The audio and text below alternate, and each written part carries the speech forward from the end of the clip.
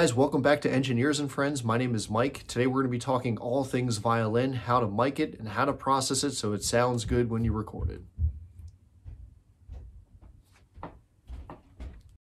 Hey guys, welcome back to Engineers and Friends. My name is Mike, and today we're going to be talking all things violin, how to mic it, what kind of mics to use.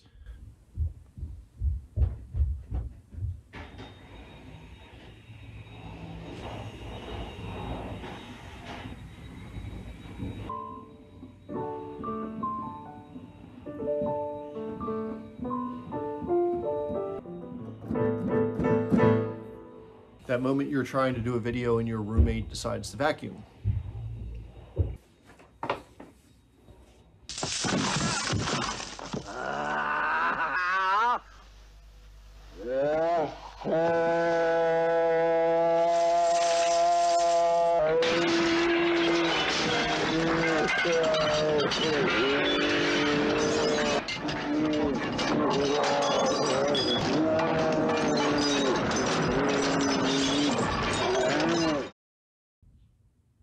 Hey guys, welcome back to Engineers and Friends. My name is Mike. Today we're going to be talking about the violin, how to record it, and how to process it. Let's get started. So the piece that we're going to use today is called the Ashokan Farewell. I've been playing it for most of my life. It's one of my favorite violin pieces of all time. Fun fact, I used it to audition to get into West Virginia University's orchestra way back when. So the first thing I'm going to do is put some piano down so I have something to play with.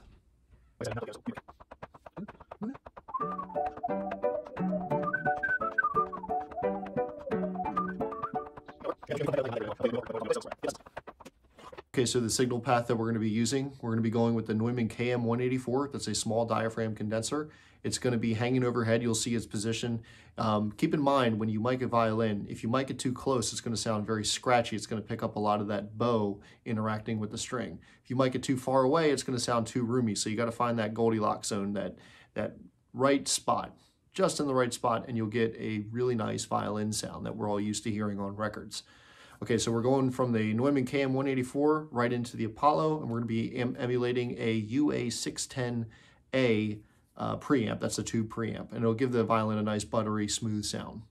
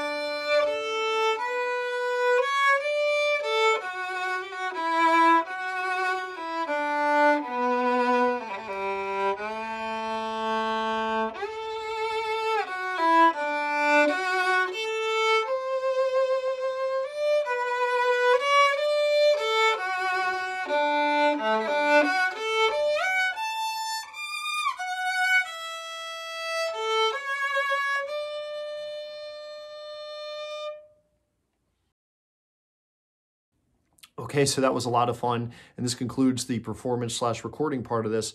Quick note, the microphone wasn't pointed directly at where the bow is making contact with the strings. It was pointed more at the base of the fingerboard. I just find that by pointing the microphone there, that it gets a little bit more of a softer sound, which for a song like this is what you want. Now for some more country style stuff or stuff that needs to have a little bit more energy, you might consider pointing that microphone directly at where the bow is making contact. Again, there's a million ways to do this. This is just how I do it. So let's get into the processing part of all this. Okay, so the very next thing that we're going to do is apply a little bit of reverb and delay to the recording that we just made. So for the reverb, I'm using Valhalla. It's an amazing reverb. If you don't have it or have never heard of it, check it out. Go to their website. It's cheap, and it's like the best reverb I've ever heard. There's not one source that it doesn't work on. And then we're going to be using H-Delay, which is the same thing. It's just an amazing delay. It works on everything, comes with a lot of waves bundles. I'm also not applying the verb or the delay to the track itself. I'm going to be creating a send track to apply these effects. The reason why I'm doing this before I comp is because I want to be able to hear the violin as I'm going to hear it in the track so that I can make decisions properly. Okay, let's get to comping.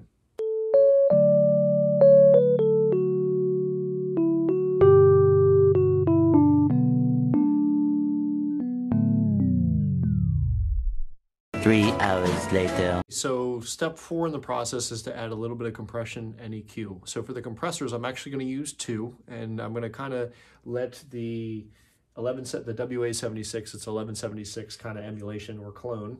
I'm going to let it do just a little bit of initial kiss on the track itself, and then the WA2A, which is a clone of the LA2A, is going to do a little bit more of the heavy lifting. From there, it's going to go over to my EQP WA, basically a tube EQ, and then it's going to come back into the system. So let's take a look at how this sounds.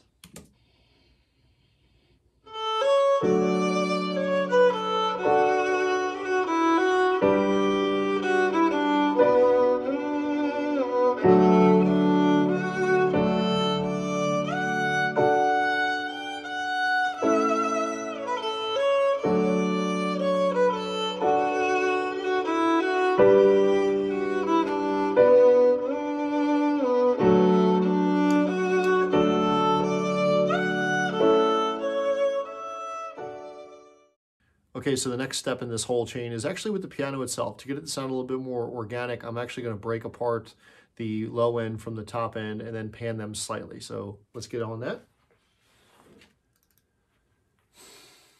So the last thing that I'm going to do is apply a couple things to the mix bus, or the 2 bus it's sometimes called. So I'm going to do a tape emulation on there, and then I'm going to give it a little bit of compression. Okay, so a quick recap of what we did today. We recorded the violin using a Neumann KM184.